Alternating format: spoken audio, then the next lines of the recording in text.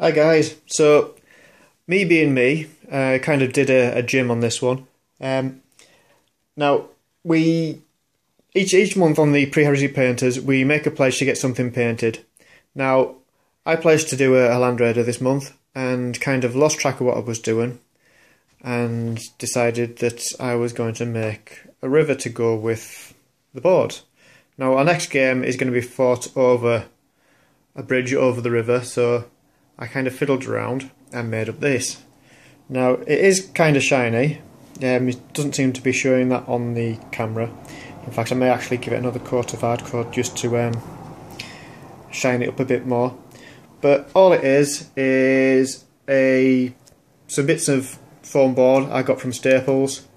I put some polyfiller on it, which cheap stuff I got from Asda, just a couple of pounds for the pot. Sculpted it up into what looks like wavy shapes. Give it a good coat of the GW Nurgle's rot, which is what I used on the pipes over there to go underneath them. And I've done a little bit of light brushing on the top to give it kind of a wavy effect going down. So that's the river section that's going to go through there. In our next game, it is going to be kind of a toxic river. So anybody who wants to pass through it, any unit passing through it's going to take like a strength 7 hit, or D6 strength 7 hits.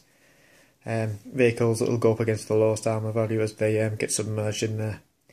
So hopefully it'll deter people from kind of crossing the river and add a bit more interest to the game. Okay guys, thanks for watching the vid. Catch you all in the next one. Hope you're enjoying these. Bye.